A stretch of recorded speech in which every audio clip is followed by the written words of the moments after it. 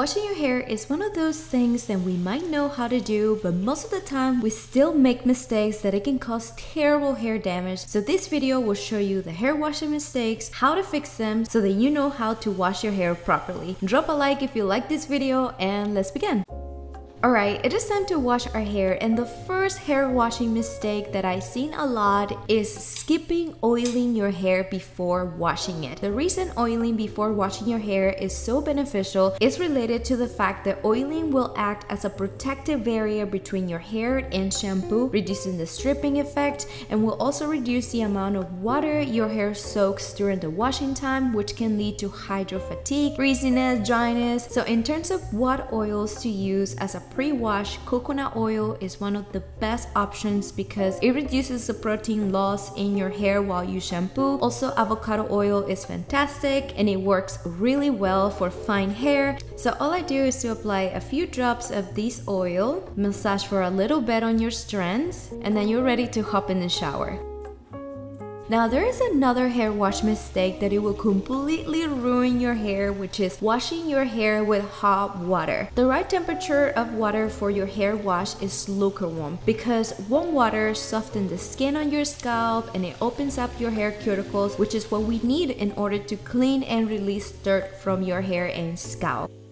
With this being said, there's another hair washing mistake that I see a lot, which is not wetting your hair thoroughly before shampooing. You're probably wondering what's wrong with that, but in order for your hair cuticles to open up for a deep clean, you need to allow your hair and scalp to soak in warm water for a full minute to ensure every strand is soaking wet. If you have low porosity hair, run your fingers through to make sure that your whole hair is drenched completely. The next hair washing mistake is removing the water out of your hair to proceed to shampoo. Shampoo needs water to lather better. Doing this would only cause you to overuse shampoo. The proper way to do this is by literally leaving your hair soaking wet as it is and then proceed to shampoo right away. In terms of what kind of shampoo to use, I'll recommend you a sulfate paraben free shampoo, which is gentle on the hair. And if you wash your hair with hard water, use a clarifying shampoo once a week to remove buildup. It is time to shampoo your hair, and what are you doing? You don't need to use half a bottle of shampoo to end up with clean hair. Trust me. This is another hair wash mistake, which is using too much shampoo. In reality, you only need 1/4 size of shampoo to deep clean your scalp, and this applies to anyone, male or female. So squeeze the shampoo in your palm, wrap your hands a little bit in this way, and distribute the shampoo directly on your scalp. However, there is an exception. If you use a lot of products on your hair during the week, an extra cleanse using the same amount of shampoo will help you to remove the film and the buildup. The next common hair wash mistake that literally ruins your hair is shampooing your entire hair. Just keep this simple rule in mind. Shampoo is only meant for your scalp. So the right technique to shampoo your hair is simple. You're gonna use your fingertips to scrub your scalp using a side-to-side motion like this. Please avoid the hair washing mistake of scrubbing your scalp with your nails, rubbing your ends to clean them, or cleansing your scalp vigorously. All these things tangles your hair and unfortunately can rough the cuticles, which can cause you to lose more hair than usual. Also, if you feel like shampooing with your fingertips is not giving you the deep cleaning feeling, use a scalp exfoliator, which you can use a gentle pressure and still get that nice deep scrubbing on your scalp that some of us really like. Next hair wash mistake is shampooing your hair in less than a minute. If this is what you do, you need to stop doing this from now on. Believe it or not, there isn't a specific time for cleansing the scalp properly, which is 3 minutes. Spending less time on scrubbing your scalp will not give your shampoo the enough time to fully remove sebum, dirt, and buildup.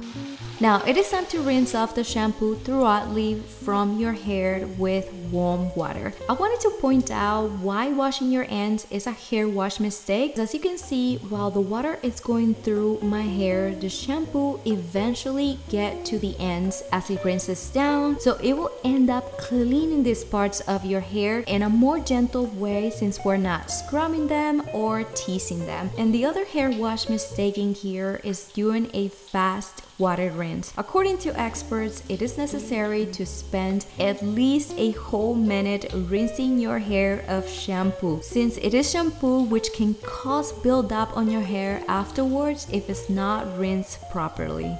At this point, we're done with shampoo, so it is time for conditioner, and the next hair washing mistake that will ruin your hair is to roll your hair to squeeze the water out.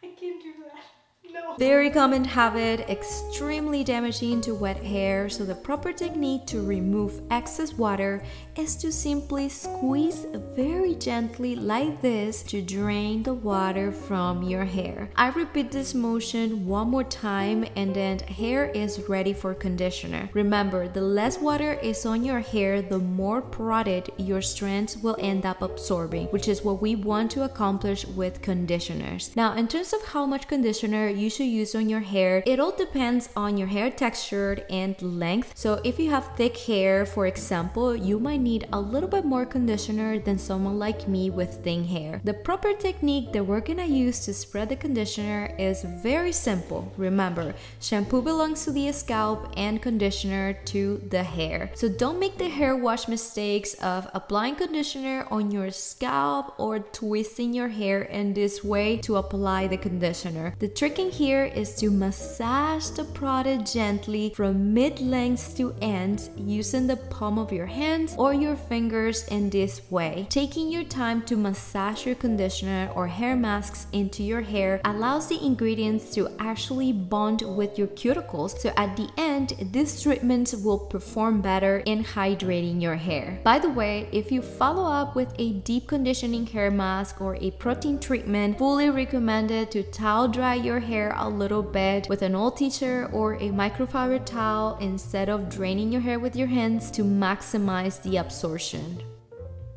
Now, rinsing the conditioner right away is another hair wash mistake. You want to let it sit on your hair for a little bit so that it has time to actually absorb into your hair. So expert says that the minimum time to leave it on your hair is 10 minutes. However, I will suggest you to check the instructions of your conditioner or hair mask to see what's the exact time your product specifically recommends.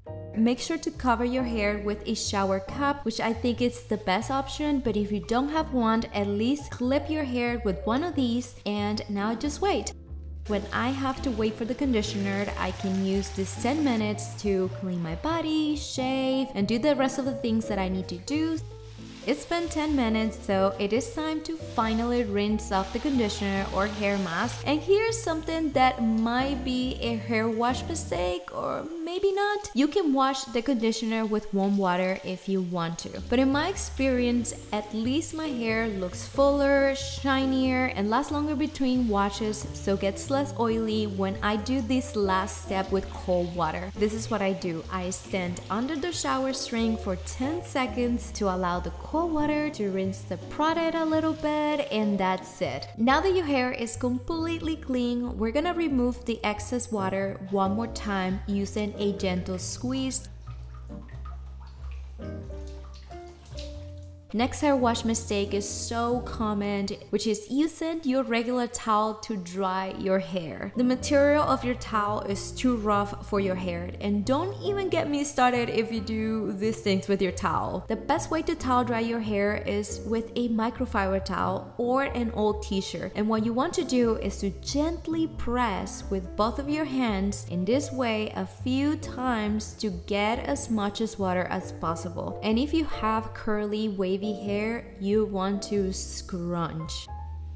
Once you get out of the shower, don't make the hair wash mistake of waiting until your hair gets dry to apply your oils. It is very important to follow up right away with at least a hair oil to seal your cuticles. If you have a leave-in conditioner, apply this one first, and last you apply your natural oil or a hair serum of your preference. Two of my favorite oils to use after shower is argan oil, jojoba oil, or grapeseed oil. They are fantastic, super light. After this, cover your hair with a microfiber towel until your hair gets dry.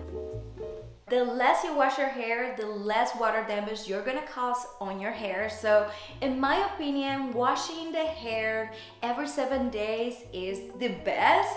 However, I'm super aware that not everybody can do this. So I think a healthy range to wash your hair is in between 3 to 4 days. That would be ideal. Only a matter of time that your hair is gonna get better the more you implement these hair tips in your hair wash routine, and the less you do those hair wash mistakes.